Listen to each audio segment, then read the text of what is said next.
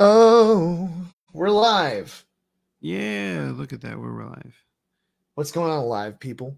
You know, the lives.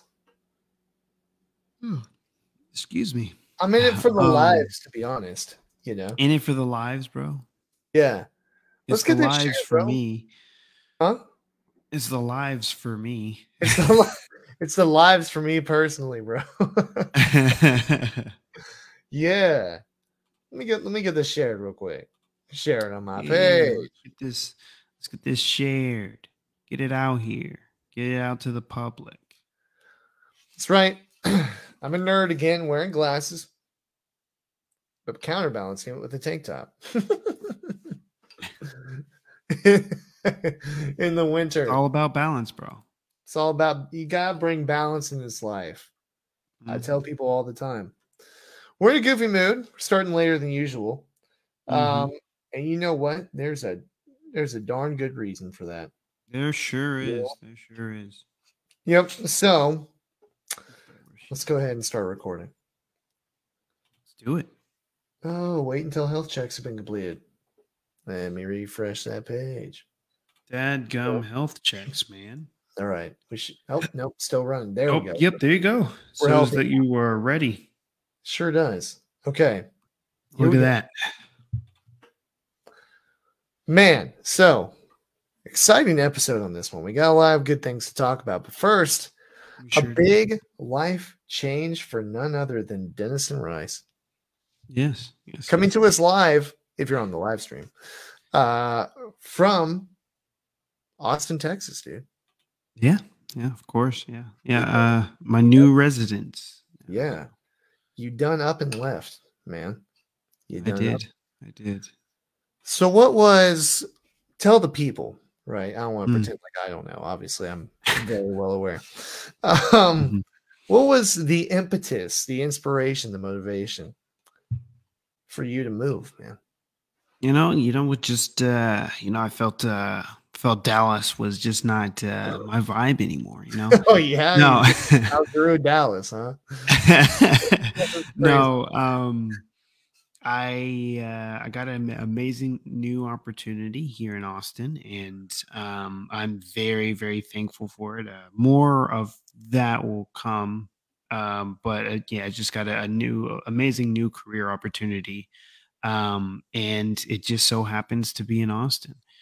Um, and so I am super psyched about it. I don't want to talk about it yet. I know we did talk a little bit about this before, before we started recording, but I do want to just say, um, I will, let you guys know where this new opportunity or career opportunity is. I just like to kind of similar to how I had my previous job. Um, I like to wait a little bit, at least have a week under my belt before I rip that band-aid off. But yes, I Definitely. moved to Austin for that whole sole purpose. It's been hard to move away from Dallas. I mean, I've grown up there, and I guess I should really say the DFW, but Sure. I've grown up there. I've essentially spent most of my life in DFW, and so it's kind of hard to leave. Yeah. But on to bigger and better opportunities, and now I get to um, live in a place that I have visited multiple times. Yeah. So yeah. Which you became a fan of. I mean, we've talked about for a while. You became a fan of of Austin a few years back and Hmm. uh kept going back, which I was very excited for you for, you know. Um so yeah, I know that you kind of found a space with that, found a place that you liked and it turned into brighter days and and better opportunities, Yeah, which is really exactly. cool. And I'm obviously very excited for you. I think it's going to play out well. I think you're really going to like it down there. Um, for me, I've realized upon Denison moving, I was like, well, I guess I'm just traveling to Austin now. Of course, I mean, I'll visit Dallas every now and then, but I'm Mhm. excited to explore, for me, a new place, and see those kind of things. I've been there once. I've been there twice actually, but um, for me, I'm really looking forward to checking that out and what that looks like. And I'm very excited for you. Of course, when you're ready to talk about it more, we can. But exciting news to start off our catch up for Denison, of course. And so, yeah, we're really really happy for you, man, for sure. Um, Yeah. the new place looks dope. What a backdrop, right? Yeah, This I looks know. It's yeah, classic. we're coming live from my kitchen. Yeah, man. I don't know. It looks classy for some reason. Meanwhile, It's a cool apartment, It's of course smaller than my my old place, yeah, but right. um but it's really really nice. It's in a nice area, at least from what I can tell. But it's been a nice area so far. And it's got like everything that I can ever want. It's a nice quiet apartment. Um Quiet area. It's Yeah, I like it. I really do. yeah, And it's yeah, kind of I kind of feel like, a lot of this big move is just kind of like a nice little reset, a nice new beginning um to my new year, yeah, yeah. Absolutely. It's a new year, new city for Denison. Same Denison though. Mhm. Um, Mhm. yeah, and this really is actually our first live stream of the new year too. If you're listening on the audio, you've already heard the word this year from us. But yeah, first live stream of the new year. So we know we're doing it later than normal. Thank you guys for jumping on with this one. Wish Denison congratulations, if you could, for his new location. I'm excited to come down there, man. And then we're Yeah. reconvening in Dallas in a couple months too, and hopefully we can get an in-person catch-up scheduled for that as well. Mhm. But yeah, it'll be a really good time. So we have a lot to talk about on this one. We are going to talk about, well, let me set this up real quick, okay? Pretty much how Mhm. I set it up Go for ahead. you. Um, so the Idaho murders, we've all been hearing about them. We've all been talking about them, right? It's weird how that news story has developed. It really didn't get a lot of attention at first, I feel like, because it was in Idaho. Um, and I feel like that's unfortunate because it's a really tragic story. And it took a long time for them to find the suspect in this situation. I don't think that was until, well, actually, it took a long time for them to arrest him. I Mhm. think they knew where he was at all times. But yeah, I think that um sorry, got distracted by something popping up on my screen here.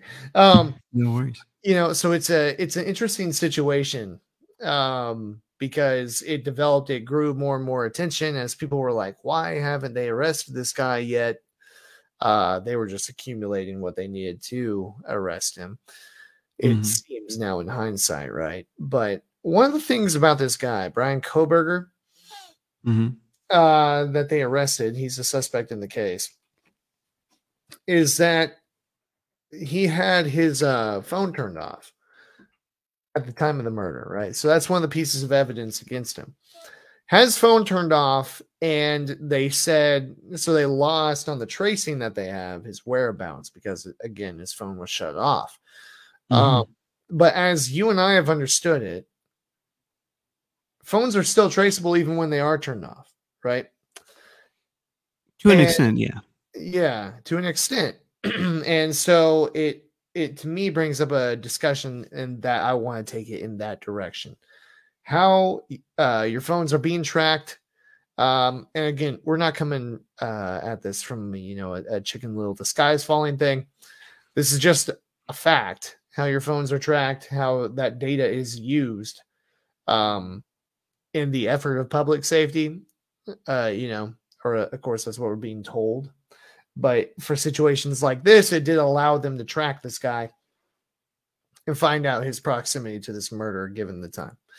Um, And so, yeah, I think we want to talk about that, talk about how that information is used and how even if your phone is shut off, it can still be tracked. I would actually say with things like that new Apple iOS, and of course I know certain Androids do this too, the ability to connect to satellite, it's even more trackable than it was before. So Yeah. all that we want to jump into on this very first live stream of the year. So let's go ahead and get into it. Yeah. It's really good stuff, man. Mm-hmm. Yeah, and obviously it's it's late, so we can keep this relatively short. Of course. But just letting the listeners know, buckle up. It's gonna be quite Yeah, you right. gotta let them know, man. You gotta let Yeah, them know that we're still going. one of the things about the live stream, they get that good behind the scenes take, They do. Yeah, so let's see. All right, let's do this, man. Okay. Let's do it. Hold it. Ba, ba, ba. Okay, here we go. 3, 2, 1. What's going on, everybody? I'm John. And I'm Denizen. And this is the catch up.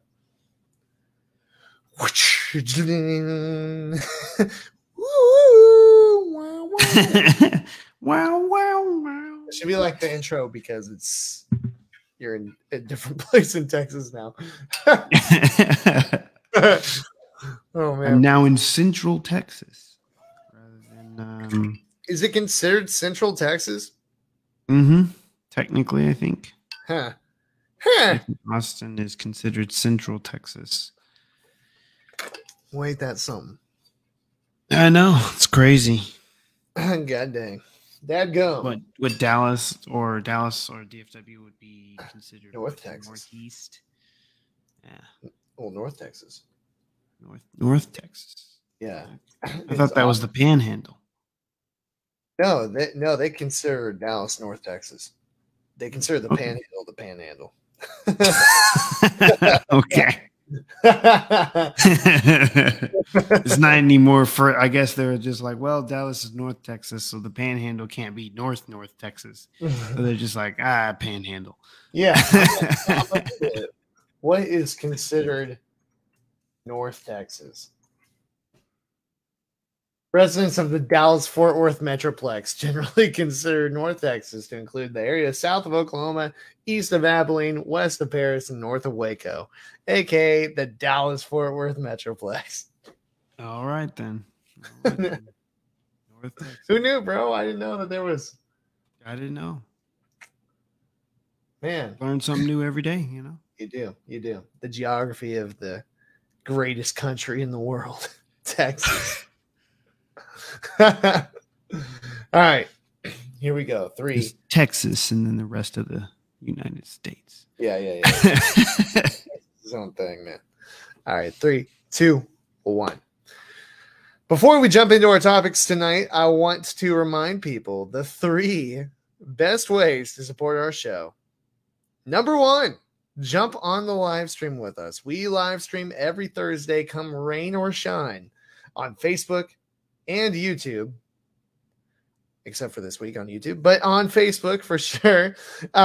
So you get the opportunity to jump in and have a discussion with us about the topic that we're talking about in real time. It's a great way to support the show. And we get to have a two-way conversation with you. It's the best part of the show. We're not just catching up with each other, but we're catching up with you. Number 2,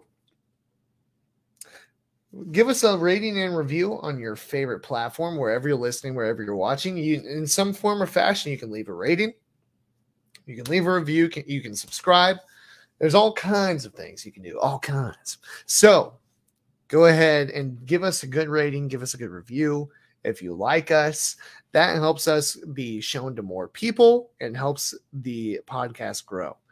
And number 3, if you want to support us financially, wherever you're listening, wherever you're watching, hit the link down below that says support the show or shop. It'll take you to our shop page over on Etsy.com, temporary host of our shop platform. And you can get some good clean merch. Yeah, it's so clean. You can even get hoodies, long sleeves, beanies, and hats. All of it is available, and all of it will keep you warm and looking stylish this winter. In fact, I need to self order one of those long sleeves, bro, because they are clean. They are comfy. I will say Yeah, that. we Feel haven't comfy. repped the I merch need to for a get one of minute. those. I know. We got to get that. We got to get back on that. We do. We need to set an example for our listeners, bro. Mm-hmm. So we'll get back on that. So hopefully you get on that as well. Um, if you have any orders or issues with an order or anything like that, direct message us. Let us know. Uh, I do a good job of maintaining the site and making sure everything's up and running. If you ever have any issues, just let us know. Okay. With that said, let's get into this topic. So I kind of set it up already. Uh, Phone tracing was a big piece of how Brian Koberger was arrested in the Idaho murders. Um, Other pieces, he left the sheath to the knife they used at the crime scene.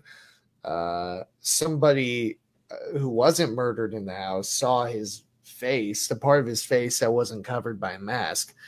Why she didn't get killed is still a mystery. It's really weird. And then, but she saw his eyes, his eyebrows, that kind of thing. And then it was very apparent which car he was driving. And they traced that car. But the big part of it was they traced him within the vicinity of this house that entire night, but between 3 and 5 a.m., nothing. 5 days later, he changes the registration on his vehicle or the license plate, gets new license plate and registration. And then a couple days after that, he's driving back home. So to Pennsylvania, I think. Yeah. And so anyway, again, the big portion of this is the phone records. And again, I want to go back here. Let's talk about the ability for phones to be traced even when they're off. Is that a thing? And to what capability? Mm-hmm.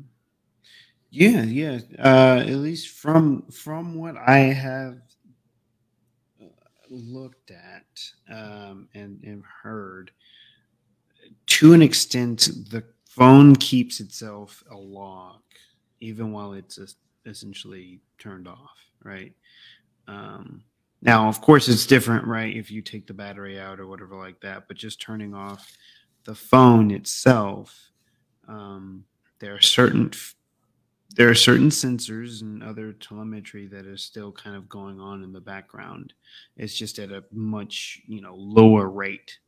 Um, but yeah, essentially, what I've read is that it can still it may not be able to send signals out, right? But it will log all of that stuff. So that way, by the time that the phone has been turned back on, it can essentially report back and say like, oh, I went here, here, here, here, here, here, here. And because the thing is, right, you have to remember that our phones have a lot of sensors in them, a lot of Yep. sensors, just a ton of hardware in there that can be used even if they're not connected to the internet to be able to do a relatively decent job of pinpointing where we are, right? It's essentially like putting a blindfold on a person, but they know the footsteps of someone who's carrying them or whatever like that. They can kind of figure out which direction that you turned or whatever like that. Just think of our phones doing the same thing, right? Yeah. It's like, okay, I was turned off at this point. This was my last location. I probably went north here. I probably went south here because of the way that I turned and stuff like that. From the steps that I can take, because your phones can also take your steps. Yep. The amount of steps that I've taken here, this is probably it can't do GPS data, so it can't do speed, but it can do something similar to it or whatever like that. Also, once it's turned on, right, it's automatically going to get that instant ping of like, okay, my location is here. So now it can also use all of that data that it collected while it was asleep. Well, in some ways asleep, right? But while it was turned off, it can use all of that data that it's collected and essentially create its own map of exactly where you were, in what happened. Gotcha. So that's interesting to me then that has not been mentioned. Basically, the day that we're recording this, a bunch of new information came out due to what's called a probable cause affidavit. Mm-hmm. As someone who worked in news, what that is truly something I don't know why it's released to the public always. Um, all things pertaining to investigations and all this kind of stuff are a matter of open records, obviously. But there are certain things I remember from when I worked in the news that we would get probable cause affidavits on child sex crimes or things like that. Or you remember, man, I remember telling you about this when we had this weird string of like parents who murdered their kids here. Remember? Mm. And huge investigations about it. And Mm-hmm. so those kind of things would come out, and I would end up learning way more than quite honestly I needed to about that situation, right? So I stopped reading them, actually. Fun fact. I would always let someone else in the newsroom read them. And if I needed to put it in the show, I put it in the show, but otherwise I didn't. And so I always found it odd that people latch onto those things. Now with this, there were so many more, even though it's cliche, questions and answers, right? That I think is helpful, especially because there was a national eye on what was going on here. Well, what this really helped do is show law enforcement had this under control the whole time. They knew what they were doing the whole time. They even gained DNA from the trash can of his parents' home to be able to match the DNA paternally from his dad to him, to the knife. Yeah, to the knife, which is crazy. So they knew what they were doing the whole time. Anyway, the point is, in this PCA, this probable cause affidavit, it talked about how they were tracking him up until the time of the murder. They couldn't track him anymore. His phone stopped pinging. And I just find that interesting because I feel like one of two things. They could either have they're either lying, right? Because they don't want to divulge the full capabilities of what they can do, or those involve other resources like federal resources to track with those capabilities. What do you think? I'm kind of leaning toward the latter. Honestly, I would say it's the latter. I because the problem is that a lot of this data that I was talking about is all stored with the company that manufactures the phone, right? So if it's Apple, if it's an iPhone, it's stored with Apple. If it's a Google phone or an Android phone, it's probably stored with Google, right? Because it's using some of those services to go back to that manufacturer. So essentially, what would have to happen is it wouldn't be a local law enforcement, right? They wouldn't have access to that. Local law enforcement really only has cell phone towers that they can ping, which you can use to, of course, triangulate where someone is, but you can't really get the most accurate amount of data or whatever like that. Sure. But yeah, so most of that information that the phone is, storing itself, is going directly to the servers of the manufacturer that it's created by. So yeah, you would have to, use, you'd have to use national, of government agencies to be able to acquire that type of information, because they'd essentially have to do like a subpoena, I think, to the essentially the manufacturer of the phone to say, hey, can you release this type of data? Blah blah blah, and then they can say yes or no to help the investigation. Right? We already heard about something similar to this a long time ago when it came to Apple, right? Not releasing the the or not unlocking a phone so that way it could be used a part of an investigation, a criminal investigation. So it's kind of the same type of deal. Sure. Well, I think one thing I've noticed too is due to my research, and you're right, you do hear about this and about these other in dire situations, they have other resources for this kind of stuff, right? Mm-hmm. So the research I've done here, one way phones can be traced is through their International Mobile Equipment Identity Number. This is a unique 15-digit number that is assigned to every phone and is used to identify the device on mobile network. Law enforcement agencies can request that number from phone companies and use it to track the location of a phone. Do you know if that is traceable even when the phone is shut off? It seemed like it was. I mean, technically it would be. I mean, but it goes back to kind of like cell phone towers, right? So if you go back to the mobile data towers, so if you get that number, you can find out via, whatever the phone is connected to, whatever mobile network it's connected to, you can figure out exactly where it is because it's saying, okay, well, it's pinging this particular cell phone tower that's, giving it data or whatever like that. And then that gives you a really almost, I wouldn't say precise, but a very, very close approximation of exactly where this person is. Yeah. So let's talk about let's see some other methods here. I know you were mentioning some of them already. Their IP address. That to me, the thing about that, if the phone's shut off, it's not going to keep pinging an IP address to tell where it's at, right? It's not. No. But Like I said, sorry, I was just going to say that's one way outside of triangulation that they could get even more specific location of where somebody is. This is where via 5G, LTE, all that kind of stuff. This happens with your cars too. If they're connected, they can know where your car is at all times. But what were you going to say? No, I was just going to say, yeah, again, it's if you got the IP address, you can figure out exactly where someone is, or at least get again another good approximation of exactly where someone is. And it can be a unique identifier for a phone. Same with like a MAC address or something like that. But again, that does require internet.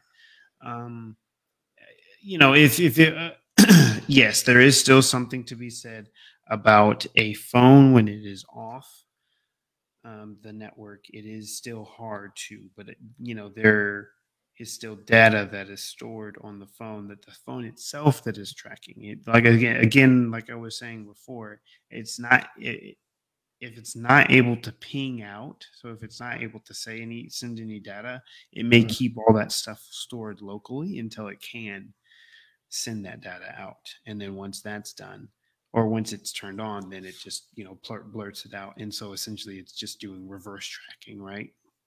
Yeah. So gotcha. So you could technically do that. Okay, so let's talk a little bit more about GPS tracking.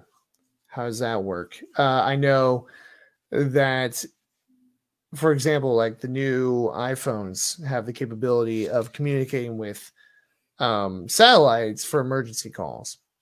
Mm-hmm. Does that open itself up to any different level of tracking versus what GPS already provided, or no? I mean, I guess technically it would open it up to be a little bit more accurate, but okay, I wouldn't say that I don't know. It could make it a little bit more accurate because I'll say, right, the GPS that you and me and everyone else uses is not it's not super hyper accurate, right? Right. Now there is a version of GPS that is that way, but it's not available to normal normal citizens. It's available to governments essentially, right? Okay. Um, Now, I guess if you're using a specific satellite that your phone is specifically connecting to, you could then, I would imagine, bypass some of that. Like only people, of this access level have access to this specific stuff. And so law enforcement agents would be able to say, okay, well, if it's connecting directly to this specific satellite, then that means it has to be within this range, and that means it also has to have, it's you can kind of triangulate a little bit more accurately, a little bit more precisely of Makes like, okay, sense. so this person has to be exactly here, because it's the only way that there's a good line of sight to this particular satellite, and blah blah blah. Yeah, that makes sense. That's interesting. So there's a number of ways that is something too that could still be done even if the phone's turned off, right? Um, The satellite, no, you would have to no. have the phone on. You'd have to have the phone on to do that. So technically, it's really cell phone triangulation and the internet, the IP, right? Because it'd still be communicating that data. There are ways that could still be traced even when it's turned off, or as you said earlier, when it's restarted, it's kept track of all that data and then it sends it off. Yeah, exactly. Which also wasn't mentioned in regard to the investigation, which I found interesting. Yeah, so I feel like this is a good point too. This is something I was reading, right? The fact that phones can be traced when they're turned off is a reminder of the amount of information that is generated and stored by our phones, right? And the potential for that information to be used in investigations. So, I kind of want to move on to the next part. How's the fact that our phones can be traced even when they're turned off affect our privacy, right? Because I think, like, again, I don't want to come, and I don't blame people who are concerned by this at all, but that's not the discussion we're trying to have, that the government's going to take away your rights by tracking your iPhone. What we're looking at is, it's a viable method for law enforcement. And obviously the next level of that, which would be like FBI, CIA, all that kind of stuff. But wouldn't it also then, we've already seen many high level hacks, especially in the last decade. And I don't know how that information could necessarily be used against you unless it is someone who's physically trying to harm you, right? Yeah. But it does pose a risk, does it not? Yeah, I mean, it does. It does. But I'll say, like, the data that we're talking about, right? Let's see, IP addresses. We already know about that, right? Everybody knows that if technically someone is able to get a hold of and I need to be more, I need to preface this by saying your public IP address. So for those of you who don't know, technically you have two IP addresses, right? You have a public and a private. Your public IP address is what is getting broadcasted out to the world. That is what can be used to find out exactly where you are. Your private IP address is something that is only available in your network. So inside of your home, right? So yeah, stuff like that.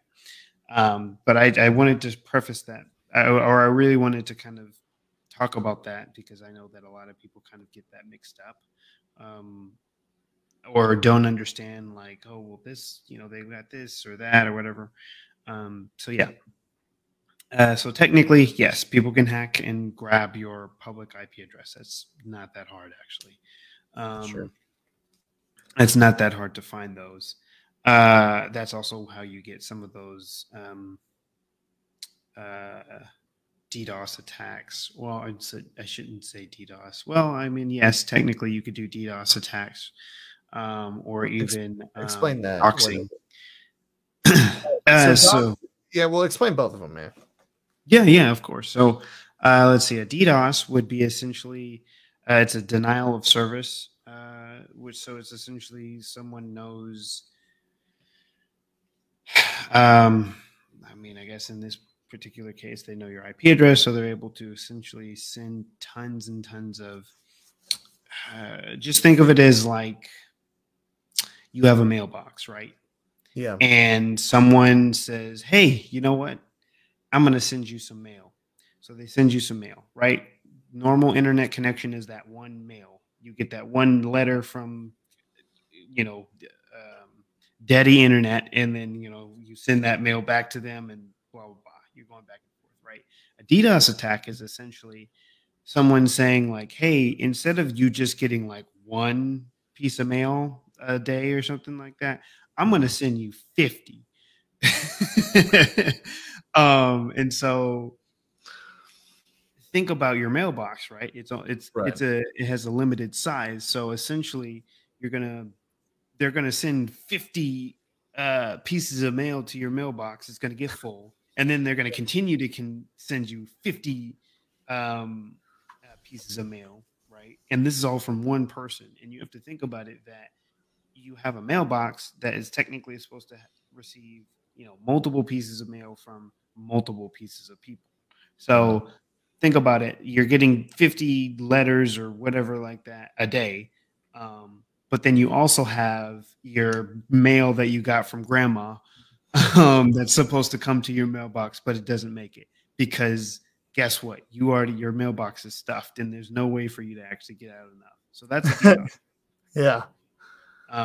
That's essentially, it's just overloading your service to where you're not able to actually do anything on the internet. A doxing, right, is kind of more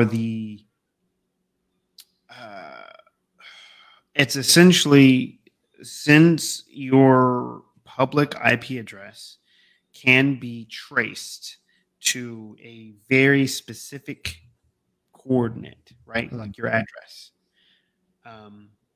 like your real life address. People can send all sorts of stuff to your home, to your actual home, your actual residence, that is unsightly, right? They can send you a whole bunch of like threatening letters.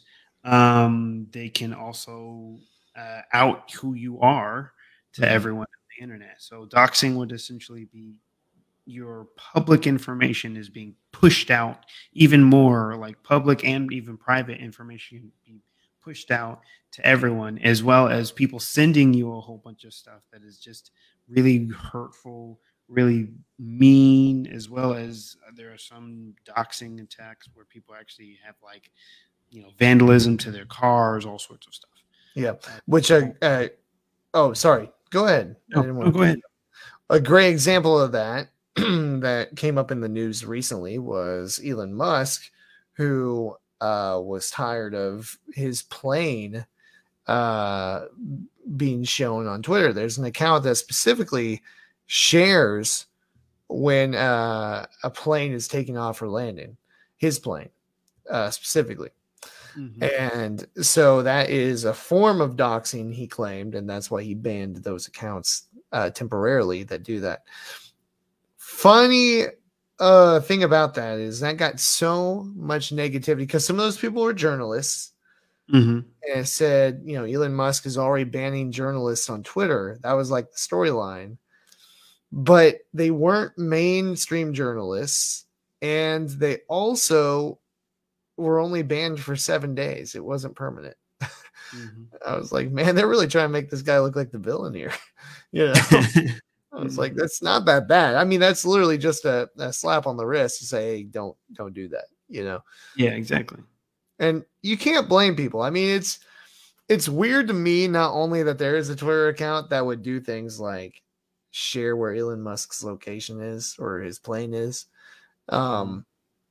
And it's even weirder that there are people that follow it. I'm like, why? I don't get it. But also a side note on Elon Musk. I know you saw this. Tesla. This car goes 250 feet off a cliff in Los Santos. It has to be, man. It sounds like it sounds like some Grand Theft Auto stuff, man. Mm-hmm. But I know it was in California. Yep. It's actually, I mean, it's kind of sad because this was an attempted murder on his family. Yeah. His wife was in the car, right? I know his two kids were. Yeah, yeah. His wife is, yeah, it was essentially his whole family was in the car, and they Yeah. just, yeah, he drove him off a cliff. He said, "You know what? Here we go." And the car was so well built that they didn't die. Yeah, exactly. In fact, their injuries were relatively minor. You know, Mm-hmm. if you think about the crazy things in news Crazy. that, yeah, if you think about the crazy things in news that happened this past week, all of them tragic. You know, this Brian Koberger getting arrested, the defensive back for the Bills having a heart attack on the field, Ken Block dying, Yep. from a snowmobile crash, right? And none of those, are as well. Well, the Koberger thing aside, the other two aren't as harsh of an impact as a car going 250 feet off a cliff, you know. But then you have Jeremy Renner, who gets run over by his own snowcat that weighs over 14,000 pounds, and he's still alive. Mm-hmm. That's insane. It is. It is. Yeah, and so then you have, yeah, just, I don't know, people surviving things you wouldn't expect them to survive. Yeah, well, I mean, you know, it's just a testament to the modern age that we're a part of nowadays. You know, I think that's something that kind of gets overlooked a lot, and a lot of people are like, "Oh man, you know, we're in the worst times and stuff like that." And sure, there are certain portions of our lives that aren't great, but we are in the best time frame when it comes to just modern miracles, essentially, right? Yeah. I mean, think about it. This, what, 200 years ago, right? Something like that. People thought the best way to cure something was draining blood. Yeah. Leeches, man. Yeah. Did I send Like you the TikTok? Is that why? No, I just thought of it, but I know they're but I mean, think about it, right? That was literally what they thought. Like, you know what? Let's just drain some blood out of you, and Yeah, you'll get better. All that, yeah, Yeah, and like what was it? George Washington, you know, the first or one of the founding fathers of the United States, had complained that he had a sore throat and he wasn't feeling too well. Doctors came over and said, "You know what we need to do? We just need to drain that out of you." And so they went ahead and drained his blood, and he essentially died. It was a sore throat, a cough, and something else or whatever like that, right? Things that he probably could have survived if he just would have waited it out or whatever like that. But you know, the doctors, these were the best doctors at the time, right? Yeah. Said, "You know what? Let's just go ahead and bloodlet you. You'll be all right." And he died. He died like a few days later. And a lot of doctors are saying that most likely what happened was he died from just blood loss. Yeah. And maybe not even from the ailment that he had at the time. Yeah. Which, you know, the blood is still the purest part. The infected part is the infected part. It's nothing to do with the blood. It makes you wonder when you talk about those kind of things, what 200 years from now they'll look back on that we do currently as a treatment. They're like, what were they thinking? You know, It really does makes me wonder that. So I think you're right. And the thing I wanted to say about Jeremy Renner too, because I like that guy a lot. I always have liked that guy. It sounds like he does a lot for his community. They all love him. He's an honorary member of the sheriff's office in his county, and he was clearing off snow on his property and surrounding properties. You know, it just seems like a hardworking, good dude. And I think the thing, obviously I wasn't there, but from the description that I heard, it sounds like the thing that saved him, in my opinion, is the fact it was so snowy. Because yeah, he got run over, but the snow kind of gave a little bit, right? Yeah. Whereas if he was just on flat ground, he'd probably be dead. You know? But man, yeah, things started rolling. He should not have tried to stop it. But it's easy to say in hindsight. Yeah, so and on top of that too, I think a testament to what you're mentioning with how far we've come, the integrity, crumple zones, dispersion of energy, while also maintaining the frame on that Tesla so it doesn't just crumple into a flat. I mean, you've seen that with other cars that have taken far less impactful falls, that are just like a pancake when they come to, you know. I think that is a testament to the design and development of a Tesla, but also the doctor that saved the life of that football player. I'm sorry, I'm not remembering his name right now, but to resuscitate him on the field twice, you know, Mm-hmm. that's a miracle, man. That doesn't happen. It is. It is. And it's insane that, we can even just say like that's, that we have doctors that skilled. Like that's crazy. Yeah. And yeah, it really is a miracle. Yeah. Yeah, it really is. I mean, that you're right. And on football teams too, to have doctors that skilled, that's impressive. So yeah, let's see. Let's get back on the topic here real fast.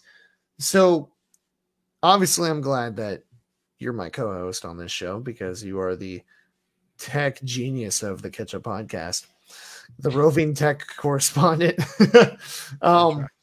Literally, now that you moved, well, yeah, no, but yeah, now that you moved, you're literally roving. What steps can we take to protect our privacy if that's something that's a concern for somebody? And I hesitate to. I want to frame. This question properly because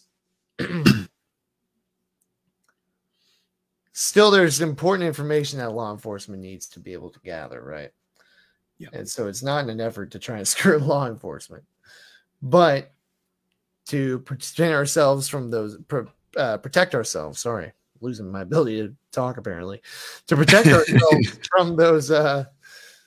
from those hacks or what have you. You know, what are some things that we can do to protect our privacy as far as location and always being known where we're at? One simple thing I'll throw out there from what I know is that if you turn location services off on your apps, that will help. Because those apps also are storing your location, not just your phone is doing that. Your apps are too. Unfortunately, so many apps require your location to work properly, which is really not always necessary, but they do it because they want that information so they can target ads better. Exactly. No, you're right. Yeah, but that's one thing you can do, right? Yeah, no, it is. It is.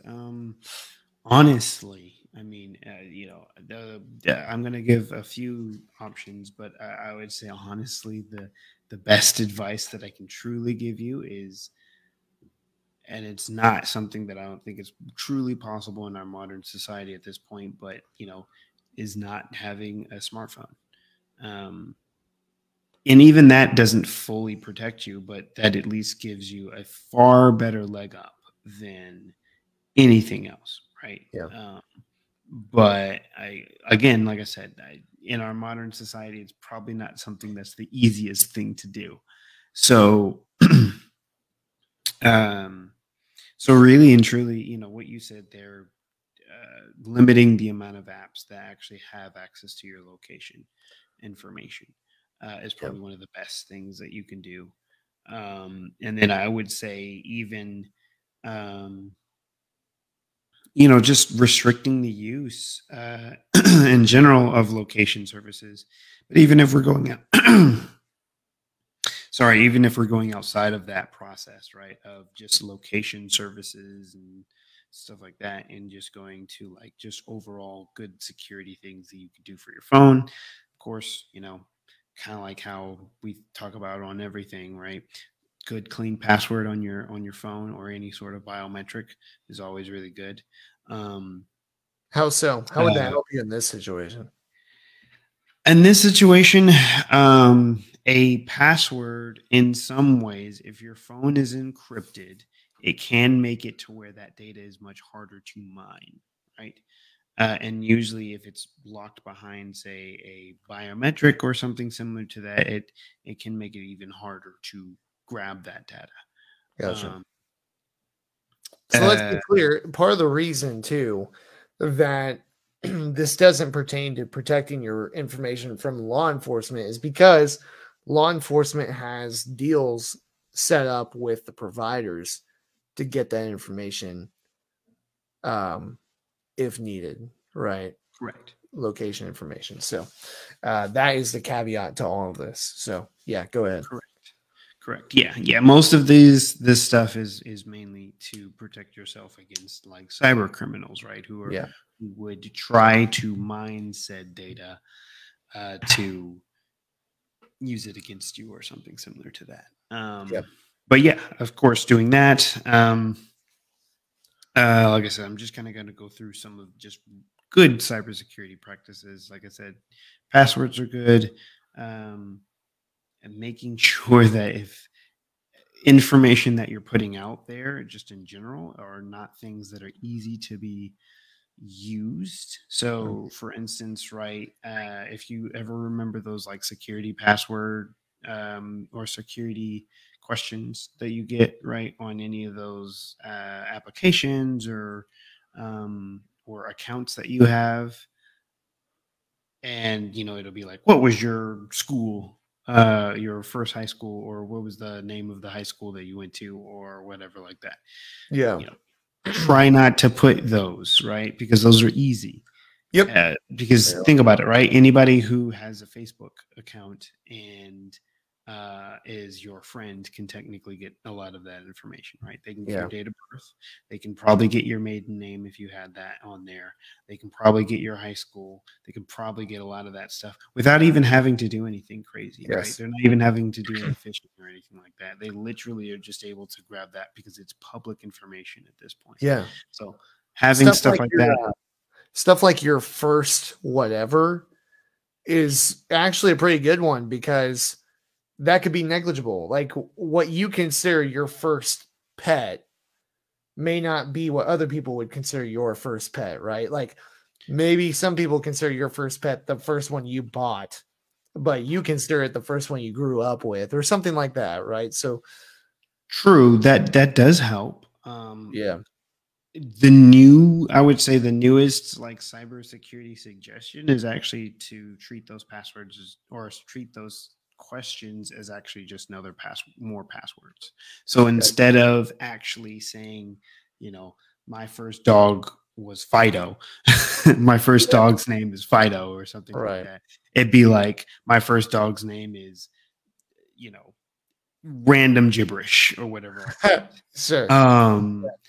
Or Because Fido. again, yeah, it's because again that's more information that is easily grabbed, right? Yeah. Because think about it, if it's something that you befriend this person, you can get that information out via phishing, right? So Yep. it's just I can say like right, if I wanted to, not saying this, but if I wanted to like hack John, right, I have a lot of information from him because of our friendship over the Yeah. years that I could probably get into a lot of stuff because it's like, oh wait, I already know this.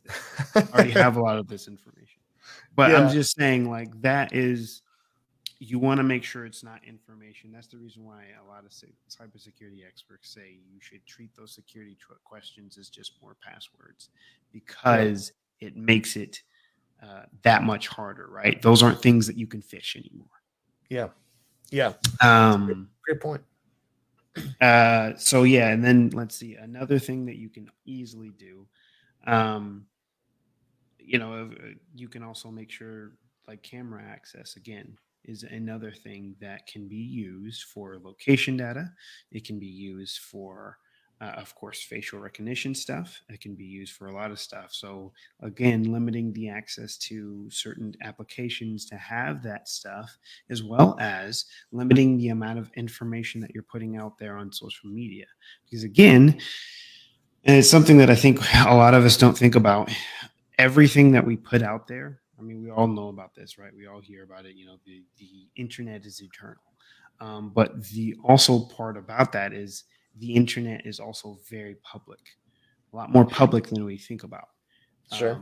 You can put it to where, only my friends can see this, or all my blah, blah, blah. But that doesn't always mean that that is always going to be upheld by, say, the companies that we are posting this information onto, right? Yeah. And stuff like facial structure, facial data can all be grabbed technically from a very, wide composite of photos that you have in, say, your Facebook. Or wait, you mean like a live stream? Yes. Oh my God. When because I mean, think about it, right? You have it. Of course, there are other things that you can do, but when you have enough information, you can kind of, especially with technology the way that it is, you can kind of recreate someone's face or recreate someone's a lot of things, right? That's how we have deep fakes, right? And those deep fakes are getting better and better because, and it's usually from like celebrities, right? As we normally see them, because they are very public figures. So they actually have a lot of images, or even there's a lot of images, photos of those videos of those people that they can use to, throw it onto something, because they can essentially recreate. There's a lot to pull from, a lot of content to pull from. Exactly. So again, it just goes back to like, just be careful with what you put on there.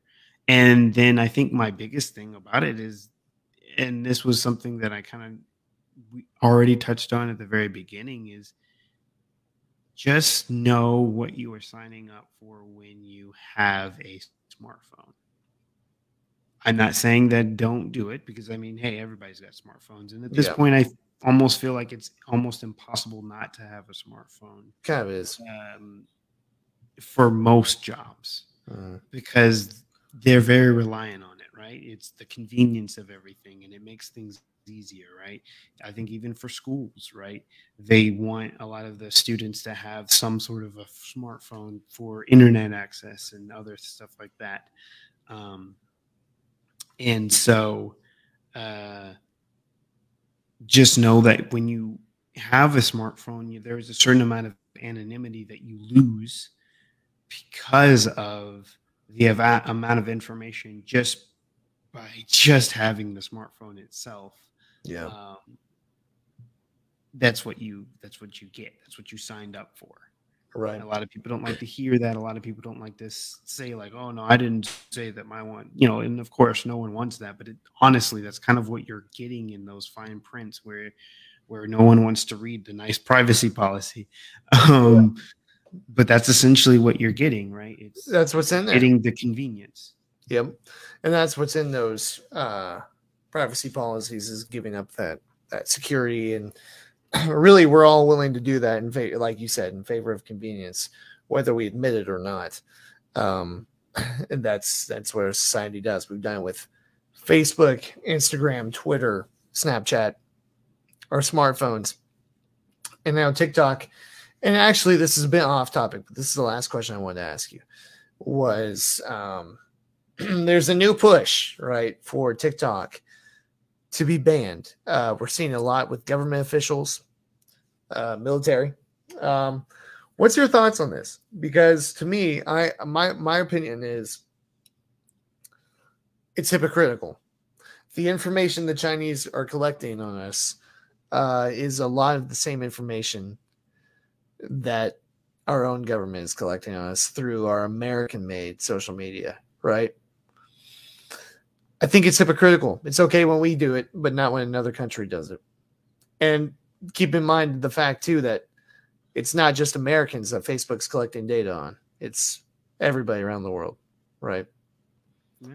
No, I mean, you're not wrong. You're not wrong. I mean, I think relatively recently, India announced that they were banning TikTok um, as well. I think the biggest problem.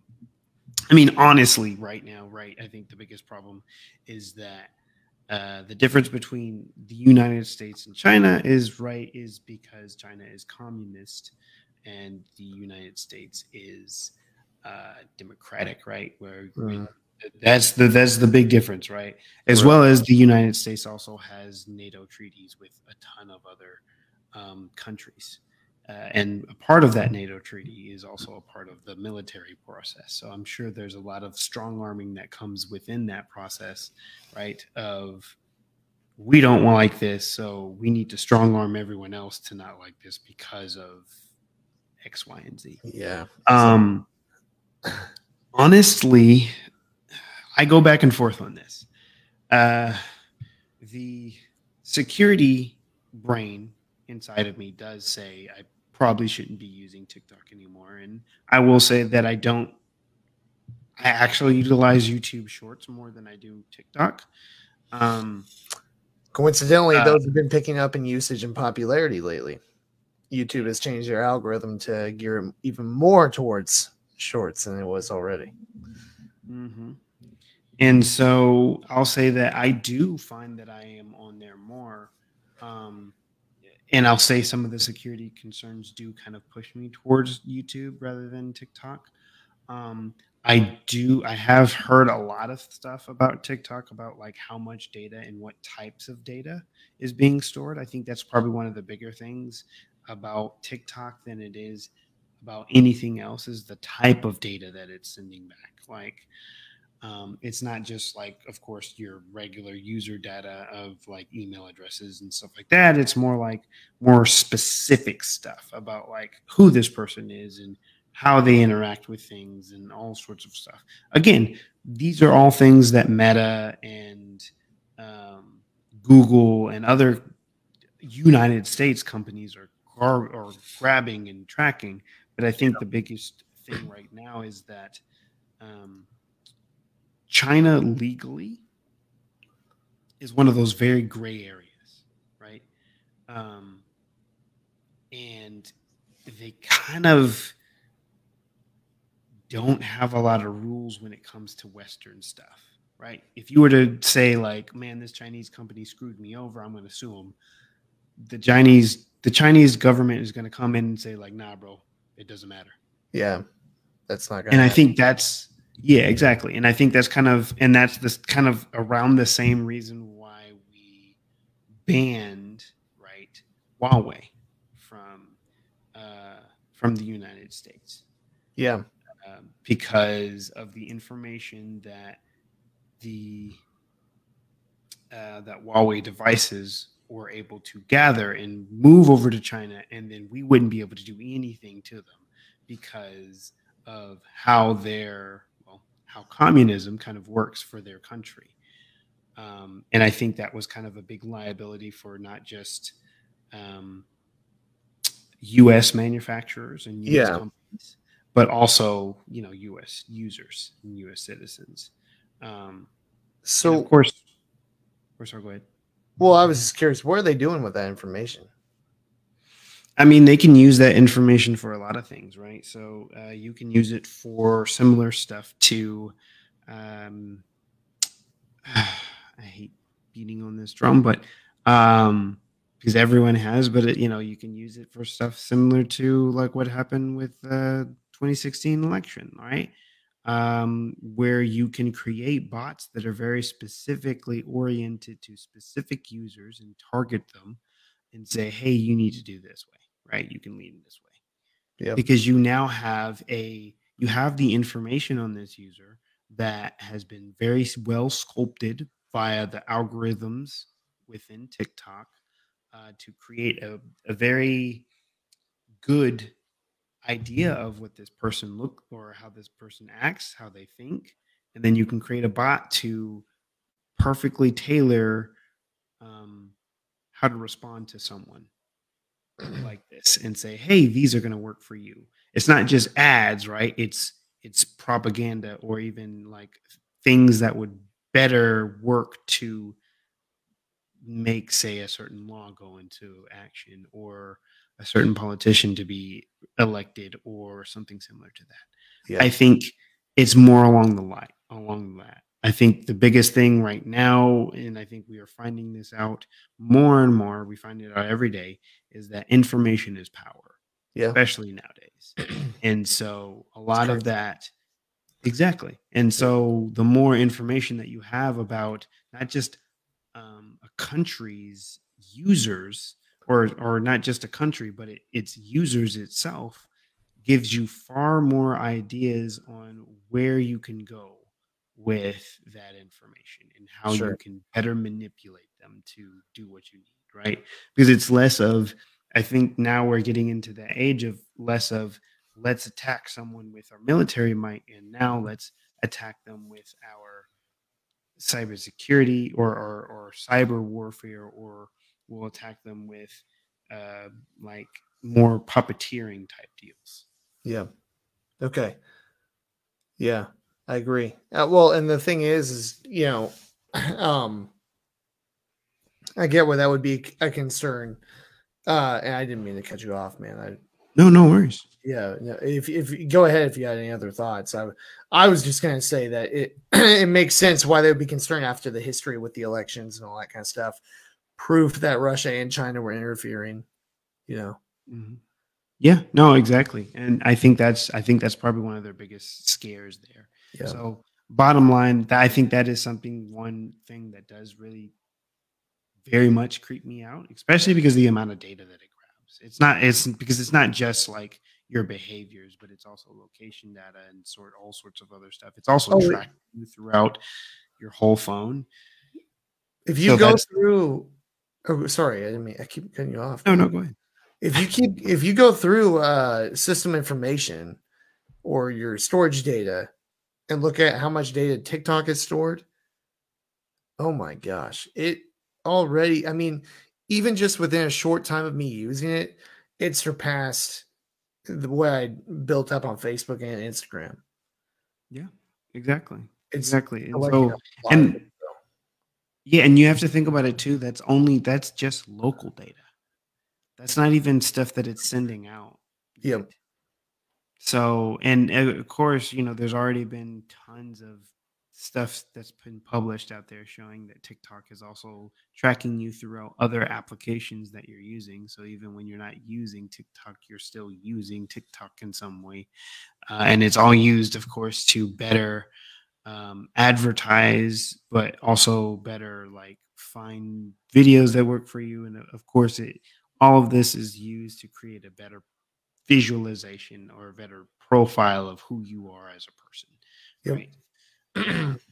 So yeah, like I said, my security brain kind of goes off and yells at me all the time every time that I'm on TikTok and says like, Yeah. "This is, you probably shouldn't have this. You probably shouldn't be using this because of X, Y, and Z or whatever like that." So um, it's very good at what it does, and so that's probably one of the main reasons why I still am on it, as well as I have I have friends who are on it as well, and I get videos from them and all sorts of other stuff. Um, so I think there is probably going to be a point. Um, Happily, what I've done is wean myself enough off of it to where if there is like a big gavel that comes down and says like you can't have TikTok anymore or whatever like that, or they take it away, I won't feel like a big punch to the gut because I there's other stuff that I can do. There's other platforms that I can use. It would be a big problem, I understand, for a lot of creators who have thrived very well on TikTok. But at the same time, I feel like a lot of those creators also, a lot of the big ones at least, also understand that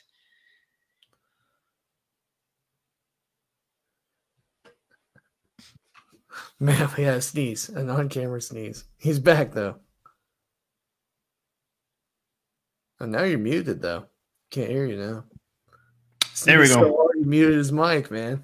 I wanted to make sure that everyone could get ready.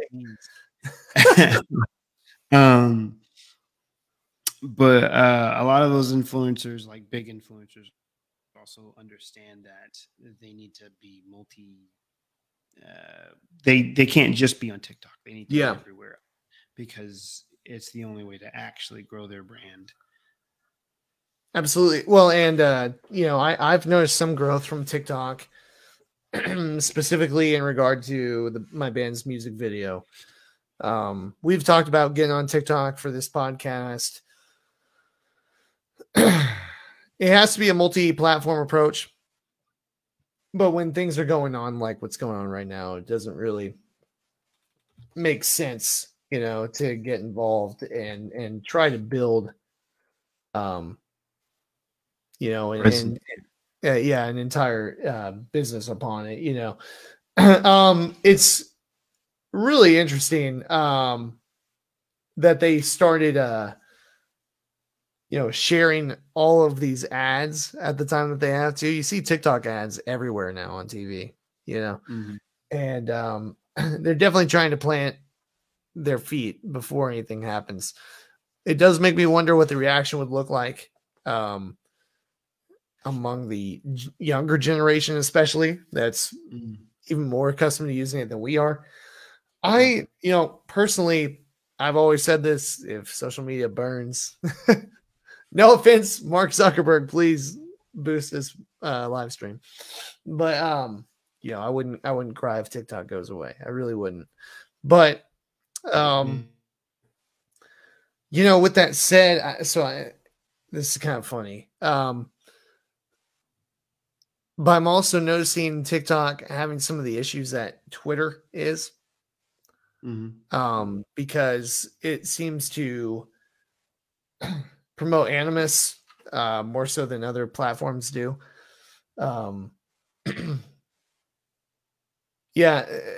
Here's a great example.